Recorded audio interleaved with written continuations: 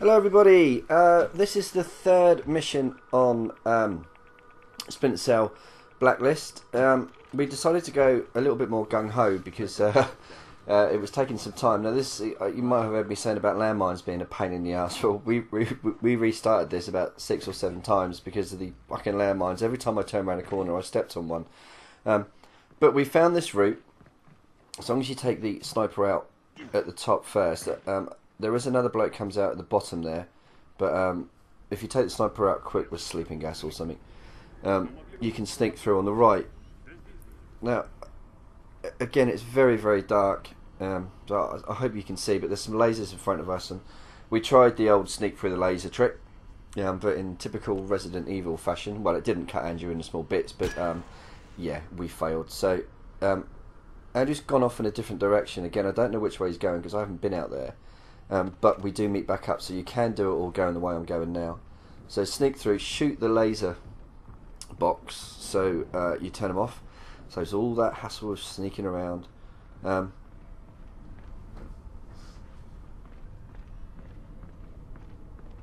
and up the stairs. Now, there's a couple of fellas up here, and there's a cut in the video which I apologise for, but I paused it because I had to go and get a beer. So, yeah, I gassed this fellow when I really should have just taken him down, but either that or I shot him and he farted, one of the two. This is where we pause it, so as I say, excuse the cut. There's a couple of cameras and we failed one of the objectives because one of the guards noticed one of the cameras was down. Again, you don't have to shoot the cameras, but like I say, we were getting a bit gung-ho here. So I was alright with the first one. The second one, there's a guard just up there who I hadn't noticed, and he raised the alarm. So I think they destroyed the blacklist or whatever is in each map. So sneaky, sneaky. Give that bloke a little kiss, and then off for the laptop.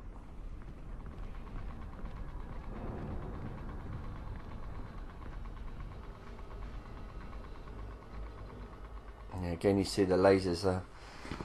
Like I say, generally in the room somewhere there will be a box. If not, you can lead back to it. I think if you use thermal goggles, which I've got the standard goggles, but I believe there are thermal goggles as well, slightly different, where you can trace wires back. So yeah, back along the bottom, I'm going up to get the fella who saw the camera when I shot it. For some reason, he's just still stood there like a plank. And again, me and Andrew are having quite a lot of fun at this point. I can hear him as I'm playing it. I can hear him dropping guards left, right and centre. So this approach definitely worked. Just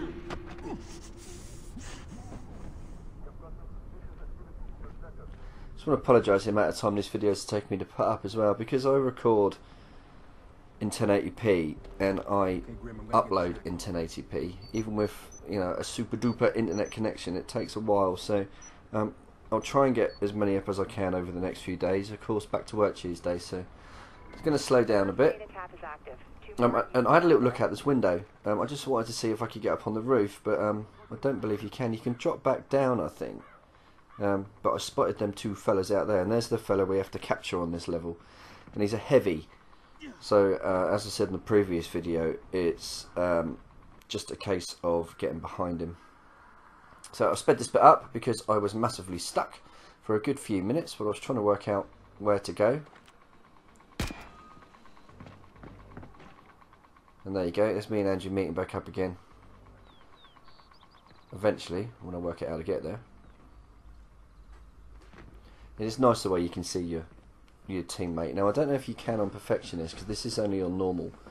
But the guy we have to capture has actually come in this building.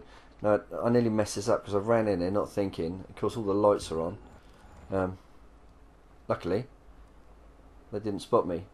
So we were laughing hysterically at this point because Andrew calls this guy over, you know, the old, and takes him down. And I'm saying to him, should I shoot the light? He said, no, no, leave it, don't shoot the light. So he takes out the guy we have to capture. Now this other fella gets a little bit suspicious. He's already marked, so I gas him. Target neutralized. Sam, I've got an ID on the guy you just wrapped up. CIA's And Andrew is screaming at me at this point.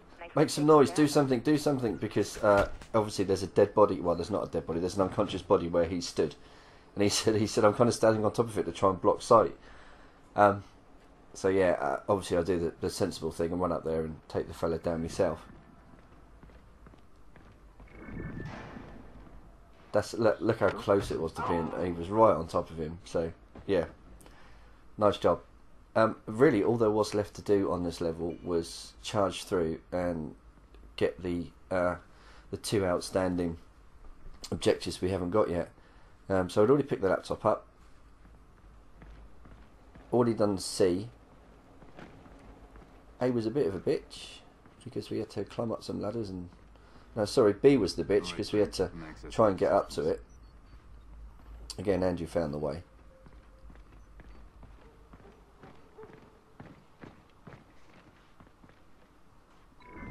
I'm going to say how pretty this game is as well. This is running on a 360, just for the sake that I can play with my friends on the 360, because alas we don't all have PCs, and it's a shame because I would rather be playing this type of thing on a PC, especially because I use NVIDIA cards as well, and I know they've had a big input into this. So dual boost, you'll see a lot more dual boost later on when we do a boat level. There's also got split boosts on there where it does purposely split you and your partner up. Yes, we had lots of fun with the boat level, trying to work out what to do, and apparently there's a secret room. We can't get in it. I'm sure there's a video on YouTube somewhere. If not, I'll put one up as soon as I work it out how to do it. But that's probably the next video that we're going to put up. So A and C are done. I'm just going to hack B, and then I think I'll fast forward it to the end. But again, at the end, you know, yeah, we've done it with screaming out, and I ran straight out into the courtyard with all them landmines. And yep, Andrew was screaming at me. Luckily I stopped in time, otherwise of course, like I say, you fail and you have to do the whole mission again. There's no checkpoints on these earlier missions. There are on some of the later ones, but none on these. So yeah, we'll just whiz through to the end. Anyway guys, thanks for watching. Like, comment, subscribe, and I'll see you soon.